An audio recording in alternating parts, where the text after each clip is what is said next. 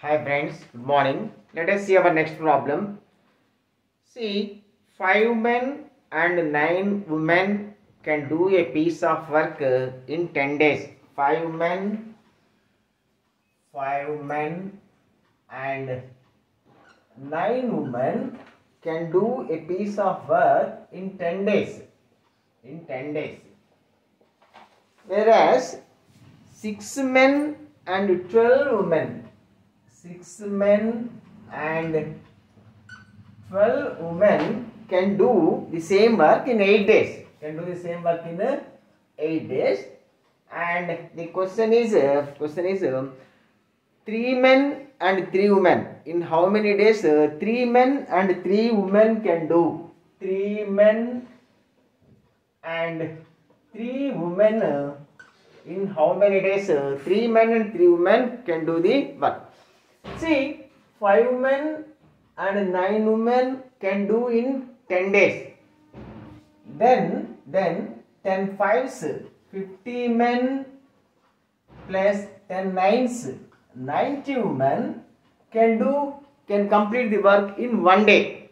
So if you employ 10 times of this force, then the work can be completed in 1 day. At the same time, in the same way, 8 sixes, 48 men plus 8 twelves, 96 women.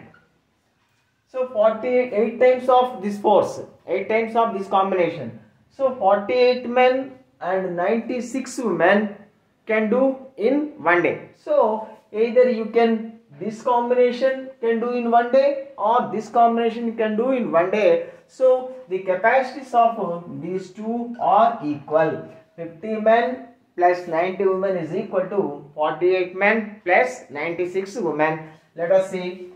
50 men minus 48 men. 2 men is equal to 6 women. So 1 man is equal to 3 women. 1 man is equal to 3 women.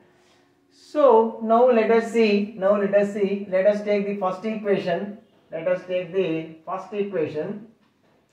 1 man is equal to 3 women.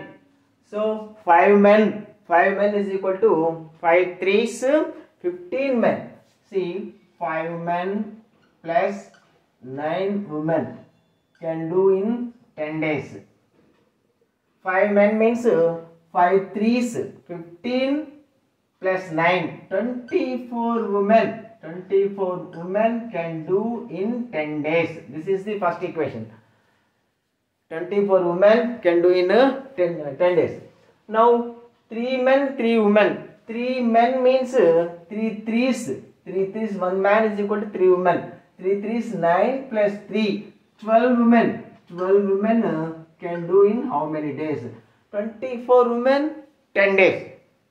12 women, they take 20 days.